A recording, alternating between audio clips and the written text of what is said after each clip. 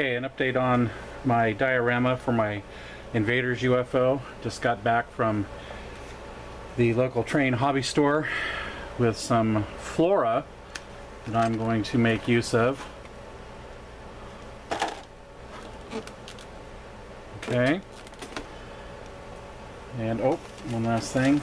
Big old bag of lichen. So now I'm going to dress this some more. We'll paint the rock formation and situate the UFO itself.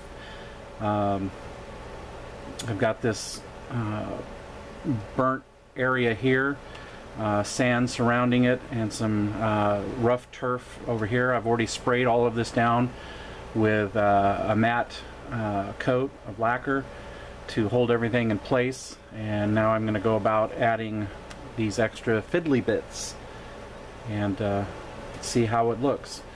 So I will come back at you with where I get to shortly.